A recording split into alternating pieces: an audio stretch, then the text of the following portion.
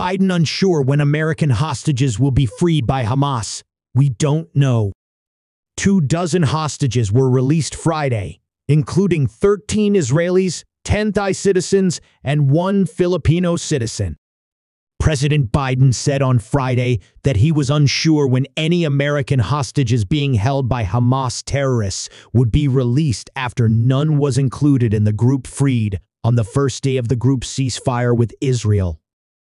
We don't know when that will occur, but we're going to expect it to occur, Biden said while addressing the release of hostages from his vacation in Nantucket, Massachusetts.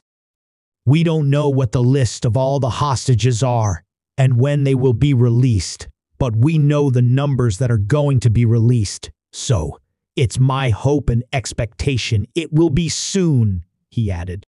He went on to say that he didn't know the condition of the Americans still in captivity or whether they were still alive. The release of hostages comes after Israel and Hamas agreed to a 4-day ceasefire during which the terrorist group agreed to release 50 women and children taken in the October 7 attack on Israel in exchange for 150 Palestinians imprisoned by Israel.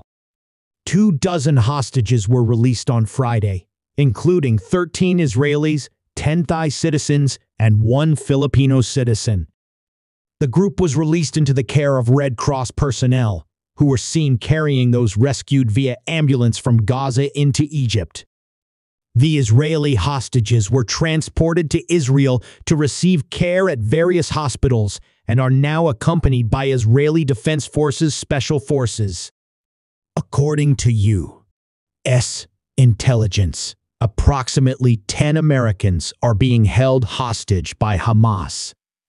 Israeli leaders have vowed to resume the war once the ceasefire lifts. Israel will continue its war on Hamas, and we will not stop until we achieve our 2 main goals: overthrowing the rule of Hamas and returning all the abductees back to us, safe and sound, Foreign Minister Eli Cohen said Friday as he toured Israel's ravaged border areas with his counterparts from Portugal and Slovenia. To date, there have been more than 1,200 Israelis reported killed by Hamas, while the Hamas-run Palestinian Ministry of Health is claiming that nearly 13,000 civilians have been killed from Israeli military activity in Gaza.